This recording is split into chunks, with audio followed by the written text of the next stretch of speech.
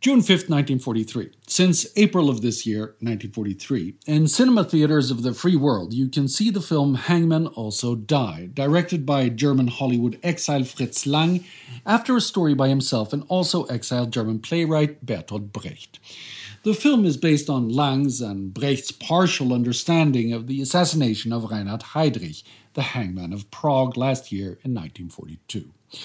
The noir war film celebrates the murder of a murderer, and in its complex conclusion plot, the traitor in the Czech resistance, who led the SS to his comrades' doorsteps, is framed for the murder of Heydrich himself, and hanged.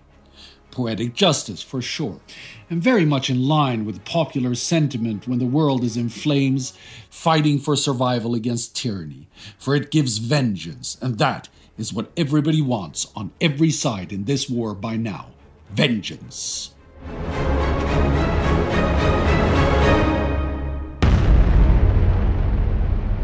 Here's a word from the Time Ghost Army.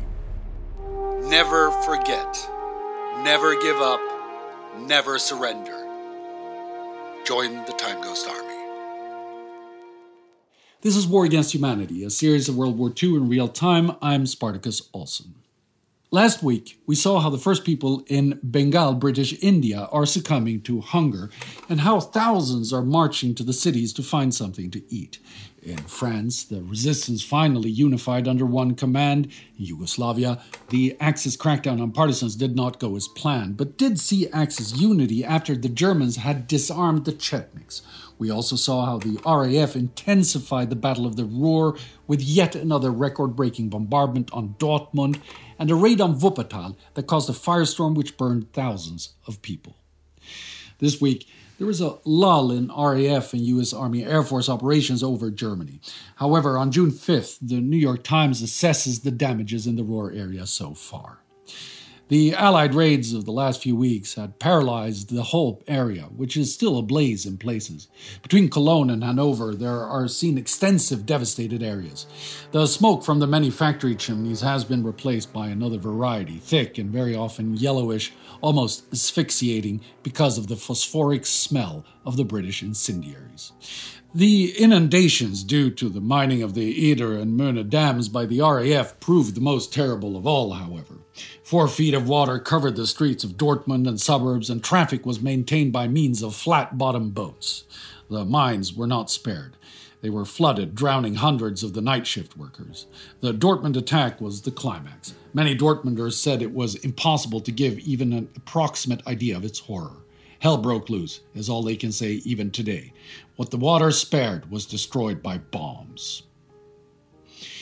Predictably, the mood among Germans is grim.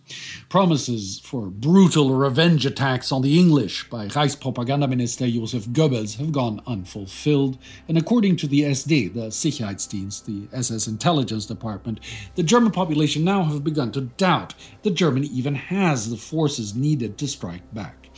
The general mood is described as defeatist, with dwindling hope for victory.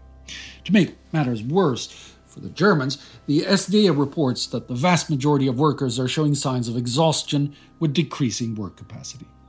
Adding to the stress of being bombed, maintaining proper nutrition is increasingly challenging.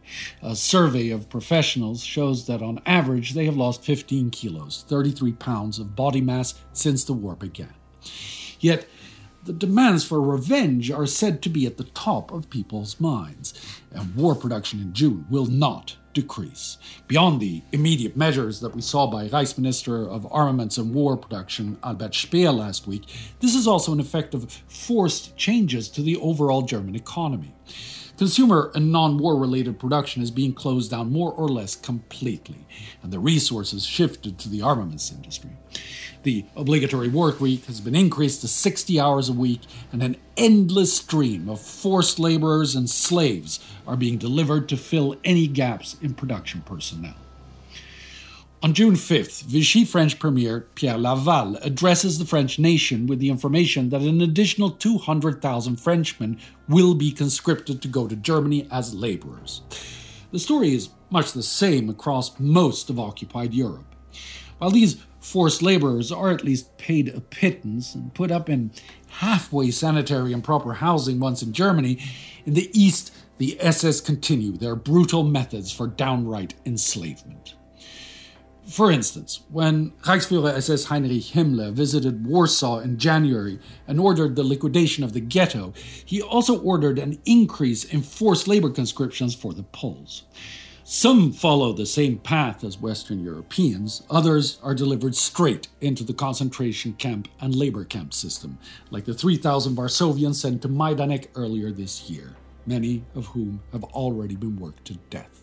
Few will survive the war. The response, like the German reaction to bombing, is however in part also increased defiance. The ranks of the resistance across Europe continue to swell as young men and women try to escape labor conscription or deportation to a camp. In France, this resistance is now organized under the Council for National Resistance, and the Free French forces outside of France begin to consolidate into a joint government for a future liberation from the Franco-German Nazi regime now controlling their nation.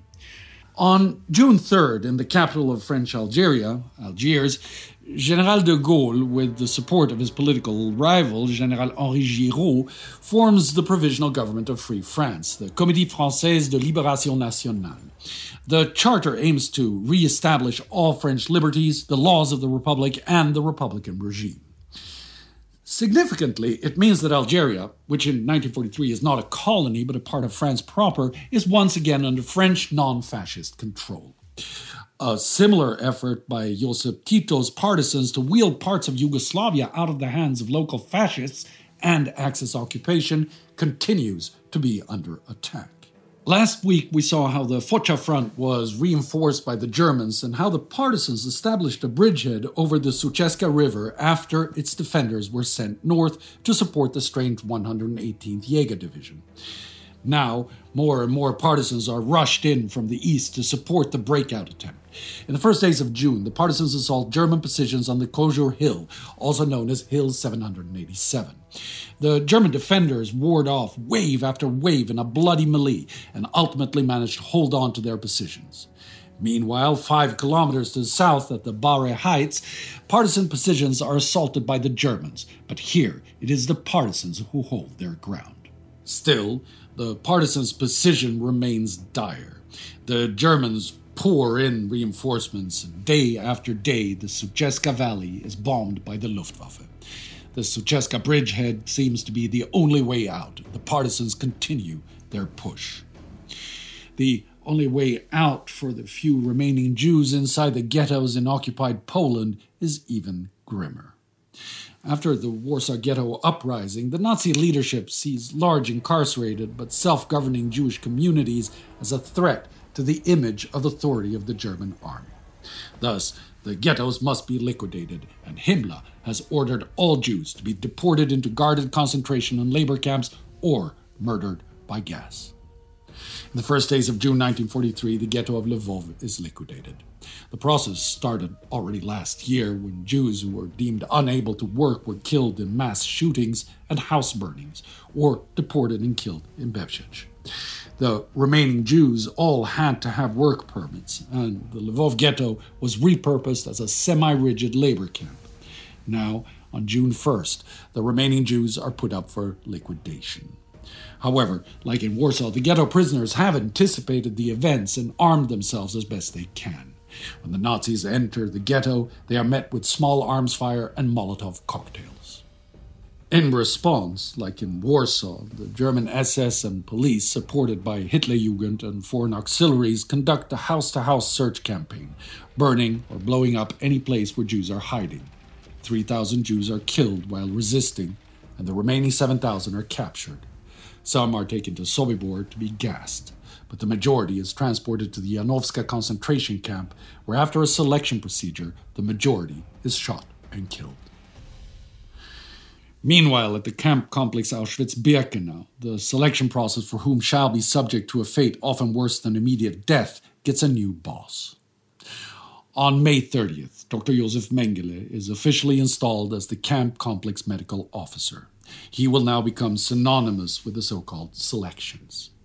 When a transport arrives at Birkenau, it is decided whether the body of a prisoner still has labor potential or not. The elderly, weak and sick, as well as many young children, usually don't survive the first selection and are sent straight to the gas chambers and murdered. Families are torn apart as grandparents and children are marched off to their deaths. Dr. Miklos Neidell, Mengele's pathologist, describes the scene. Any person who had entered the gates of the KZ was a candidate for death. He whose destiny had directed him into the left-hand column was transformed by the gas chamber into a corpse within an hour. Less fortunate was he whom adversity had singled out for the right-hand column. He was still a candidate for death, but with this difference, that for 3 months, or as long as he could endure, he had to submit to all the horrors of the KZ had to offer till he dropped from utter exhaustion. Only it isn't destiny that decides who gets immediate death or hell on earth. It is Dr. Mengele and his staff. 2 of his doctors carry out the rudimentary examinations to determine labor potential, and often the doctor himself presides. The contrast between the doctor, described as handsome, spotless, and well-manicured, and his victims is striking. The Jews whose fate he holds in his hands are weak, crippled, and dirty after months in concentration or transit camps. One witness describes, "Day after day he was at his post, watching the pitiful crowd of men and women and children go struggling past, all in the last stages of exhaustion from the inhuman journey in cattle trucks. He would point with his cane at each person and direct them with one word, right or left. He seemed to enjoy his grisly task." Is it really one man's choice, though? Can you hold Josef Mengele or Arthur Harris singularly responsible for their decisions where and on whom death and suffering shall be meted out? What about the men and women executing the decisions? What about those in ultimate charge, the ones who started all of this? What about their constituents who elected the governments or stood by and allowed them to seize power? And what about the motives for their actions? Is the collective guilt that I infer here for some, like the Germans dying under Harris bombs, so heavy that they have forfeited their right to live? The argument is that they started this themselves and that there is no excuse. They are especially culpable because the excuses they provide are based on delusions of racial superiority and imagined victimization. In our guts, we feel that anyone capable of such bestial cruelty as we see from the German Nazis week after week, month after month, year after year, have forfeited their right to live. Then the argument is that anyone who supports them is equally guilty, and if you have to kill a few innocent, even many only partially innocent, to purge the world from such a blight, then so be it. It is easy to feel that deeply in our hearts, because these people, are a threat to us, our loved ones, our communities, to innocent people, to the world and world order. But is this argument valid? Before you answer that question to yourself, consider this.